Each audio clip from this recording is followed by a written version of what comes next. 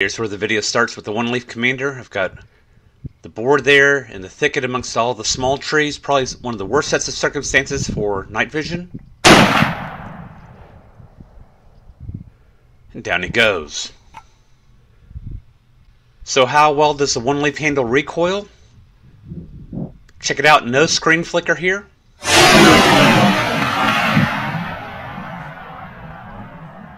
Looks like all of the electronics are well hardened. So the first hog with the OneLeaf Commander NV400 and the Auto Max 500 is a 150-pound boar. Moving on to the next property, Ben has spied some hogs out in this field. We've got a small sounder that's quite spread out. And I'm coming online with the OneLeaf Commander.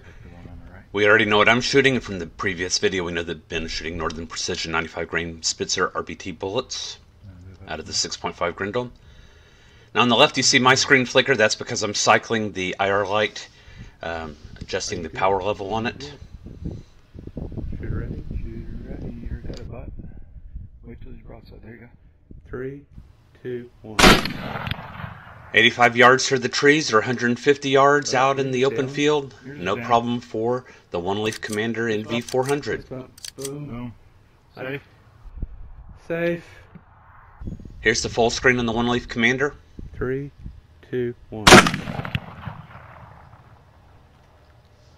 Well, yours is down. Yours is down. Fist bump. Fist bump. Boom. Here Ben is pointing to the tiny entry hole made by the 6.5 Grindle, and for the 500 Auto Max, you can tell where I hit the pig, no problem.